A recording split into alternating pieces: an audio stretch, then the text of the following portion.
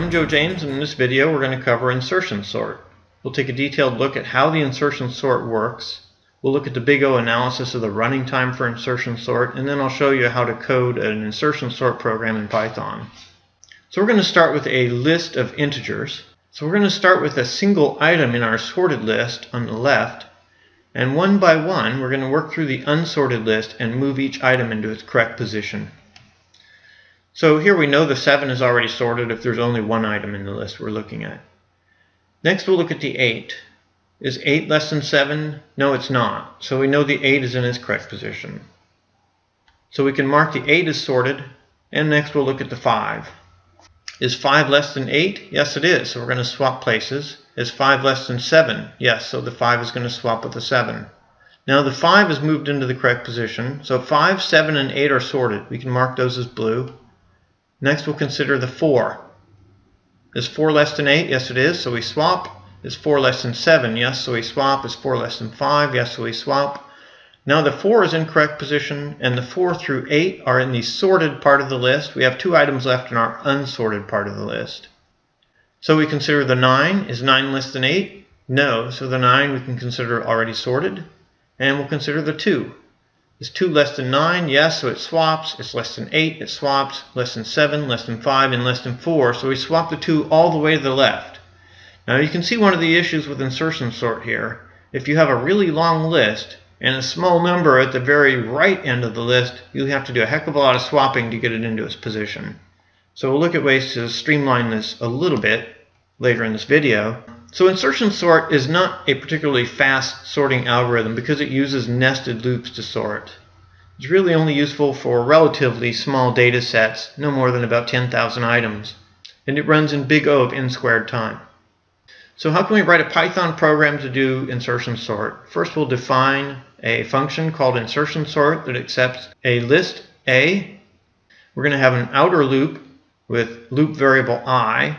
That's going to cover a range from 1, which is the second item in the list, all the way to the very end of the list. And then we'll have an inner loop variable that covers from I minus 1. We want to loop through all the items to I's left. So we'll start from the item to I's immediate left and work our way to 0, the first item in the list, with a step of -1. That means we want to move left through the list. And we'll do a comparison. If the item to the right is less than the item on its left, they'll swap places. So we have a swap. And if it's not, then we want to break out of this inner loop because that item's already found its correct position, and we'll go to the next value in the I loop. Now you can do the same thing with a while loop. The while loop is a little bit cleaner. You're basically doing the same thing here. You have a comparison and a swap if needed. So the expensive operation is swapping values. Each time you do a swap in Python or probably any programming language, even though this happens behind the scenes in Python, the code is pretty simple. What actually has to happen is the x has to be assigned to a temp variable, y is assigned to x, and temp is assigned to y, just so that you can trade places x and y. Each time we do a swap, 3 operations take place. Now we can cut that down considerably by copying 2 into a temp variable called curnum, or current number, and then we'll do our comparisons. If 2 is less than 9, we'll simply write 9 over the top of the 2. And if 2 is less than 8, we'll write an 8 over the top of the 9. If 2 is less than 7, we'll write a 7 over the top of the 8, and so on, until we find the correct position where the 2 belongs.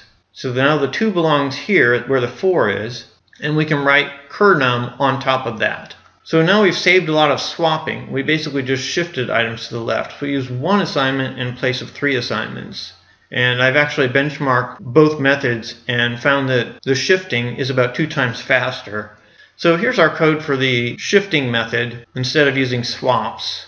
It basically does the same thing, except it copies the current I value into a variable called curnum, and then we compare to curnum throughout our inside loop, and we swap j with the item on its right if it needs to be swapped, and if not, then we plop curnum back into the sorted part of the list where it belongs. So that's our final code for the insertion sort, fully optimized. That's as fast as we can make it. I hope you enjoyed this video. If you did, please click the like button. I'm Joe James. Thanks for watching.